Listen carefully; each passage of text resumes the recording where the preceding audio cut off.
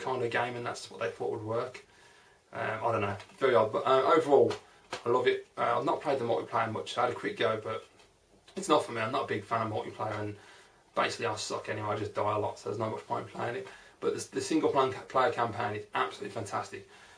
It is very short, as they always are, but for me, I'd rather play this than Modern Warfare 2 any day. It's absolutely superb. Okay, next up. Right, where should we go next? Okay, yeah. Right.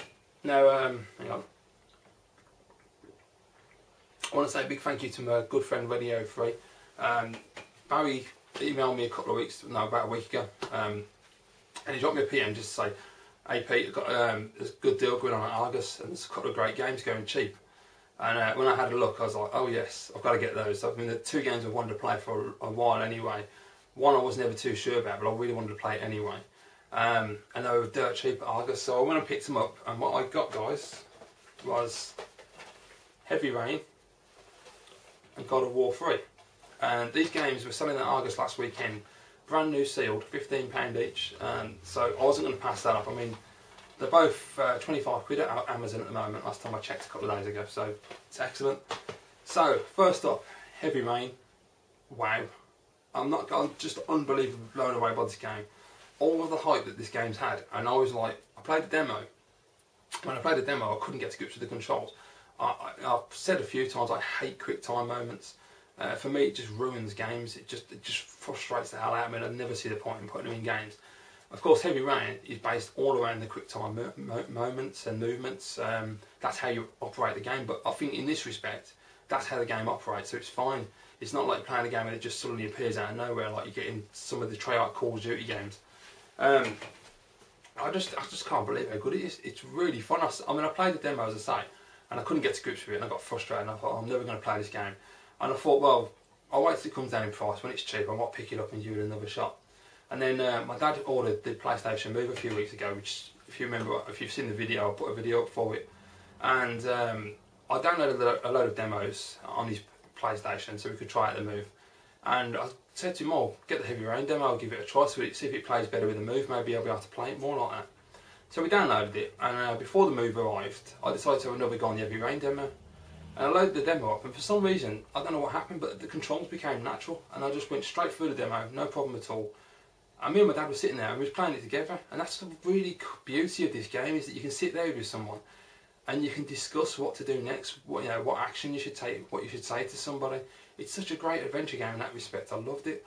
And we got through the demo, and it was like, even my dad, who really isn't into games as much now as he was as a kid. I mean, he likes classics like, like Phoenix and Asteroids, but he's not into like these big budget games. He can't get to grips with the two analog sticks. It confuses him a bit, and he gets annoyed. There's too many buttons. And so he was sitting there watching this with me, and he was really impressed, and I must admit, so was I. And so when I picked this up and played it last weekend, I literally got it on the Saturday morning, got back, downloaded the Move patch, which took like an hour. It was just massive, which was right pain in the arse. And then from like 1 o'clock till about 7 o'clock, I sat there and played Heavy Rain, watched X Factor, as you do. And then after X Factor, I went back on, and it was just probably about 9:30, something like that. And I was on it till 1 o'clock in the morning. Then I woke up Sunday, went and had my dinner, come back on the afternoon and finished the game. And I've got to say, it was an absolutely enthralling game. I mean, Radio Free summed it up. It's an interactive movie. It's not a game, really. And if you want to try that, I mean, you just got to give it a shot. It's brilliant. It's basically you sit there watching the film, and you decide the outcome. You decide, the conversations between characters, and every action has a reaction, and it's just brilliant the way they've done it. It's so cleverly done. The acting is amazing. The mocap's fantastic. The graphics are just unbelievably stunning. And the characters are really well done. I mean, the acting's that good. It really draws you in, and you really have a bond with the characters. And yeah, I mean, I'm not going to give it away who the origami killer is, because I don't want to ruin it for anybody that plays the game, because it's a total shot. But let's put it this way: the character that ends up being the origami killer was the character that I liked the most, which was my favourite character, and I thought that character was really cool. And I said this to Radio Free, and I finished the game afterwards. And I wrote to him, I was like, I can't believe it. And he thought it was really funny, because he knew what was coming. But it's also got replay value, which is good, because I'm going to play through it a second time now and change things, because I did end up killing a couple of characters off at the end, unfortunately. So I want to try and save those characters next time. And I just want to try and do a few different things. It's just absolutely stunning. Honestly, if like me, you're not happy with quick time moments, just give it a try. Just pick it up and try it. It's just a stunning game. I even got the DLC, and I've never downloaded DLC for any game, but I was that impressed with this game I had to go and get the DLC. And it's only one scene from the game. It's a really short scene, but you can do it like multiple times to get different endings. And it's the most intense scene I've ever seen. It's basically you play the investigator, which is this the female character in the game, and you're following a lady in the DLC, and you go in this house where it's a taxidermist who stuffs animals, and you're wandering around his house, and he comes home early, and you find like dead bodies in the bedroom, all stuffed up like animals, and you have to try and escape the house without getting caught. And trust me, the tension you get that built is unreal, and it's just stunning. I did get killed the first time, but the second time I managed to escape. And it's just brilliant. Heavy Rain, pick it up, it's amazing. Okay, so God of War 3. I've not played a lot of this yet, I'm a bit stuck at the moment. I only started it a couple of nights ago, but so far, very nice. I'm not a big fan of these kind of games usually, but I just wanted to give it a shot because the demo was so good. I've got to say, it's one of the most beautiful looking games I've ever seen in my life. I mean, you know, Heavy Rain and God of War 3, I mean, and Uncharted 2, it just proves why the PlayStation 3 is such a good system. It doesn't have a lot of exclusives, but the quality of the exclusives it does have are just like, you know, head and shoulders above every other system. It's just stunning, absolutely stunning. Really gory and brutal as well. It's quite a vicious game. But it's really fun, and I'm definitely going to finish it and then I'll give you my full impressions. But so far, loving it. And okay, what we got next? Right. Okay, I'll finish off the PlayStation 3 games, so I seem to have bought quite a few this month. And the last one I've got, which I've not even started yet, Castlevania Lords of Shadow. I always get it the wrong way around. Castlevania Lords of Shadow. This only came out a few weeks back. I mean, was it even a month ago? I don't know. It hasn't been that long since this came out. And when I went downtown to get Heavy Rain and God of War, I noticed in Game Station they were selling Castlevania for $27.99, and I thought, oh, that's strange. Why they dropped the price so early? So I thought, oh, fair enough.